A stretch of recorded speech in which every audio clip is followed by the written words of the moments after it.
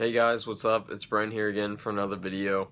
Sorry I haven't been pumping them out like I should be, but let's just get started. Today's video is gonna give a little bit of perspective. Well, it's basically stating something that you might not think about too often, but it's important to keep in the back of your mind so you realize, just how things truly are. So, a lot of us claim to know a lot of things, a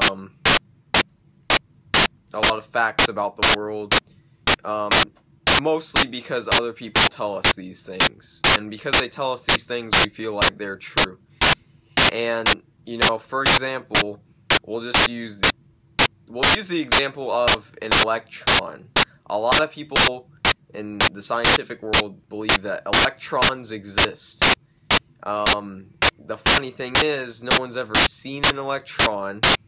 They've done experiments which, supposedly prove that they exist. But if you haven't yourself done those experiments, you can't really be sure that they exist.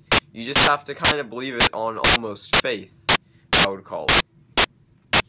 So, you gotta look at this with a lot of things, like cells. I mean, it's not only the smallest unit of something, or the smallest, I guess you could say unit, but it's, there are just a lot of things that in the world that, unless you've experienced it yourself or seen it yourself, you need to be kind of skeptical, I think, but also realize that most of the time, these things probably are true.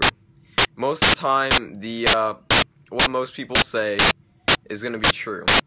But you need to keep in the back of your mind the knowledge that people aren't always right, especially science. Science is always improving.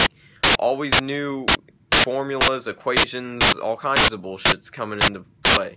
So, just be able to adapt. Don't think that one thing is true for certain, and don't shut off all other possibilities just because you believe in one thing or one way of thinking. So that's basically it. Thanks for watching, guys. Be making more videos soon.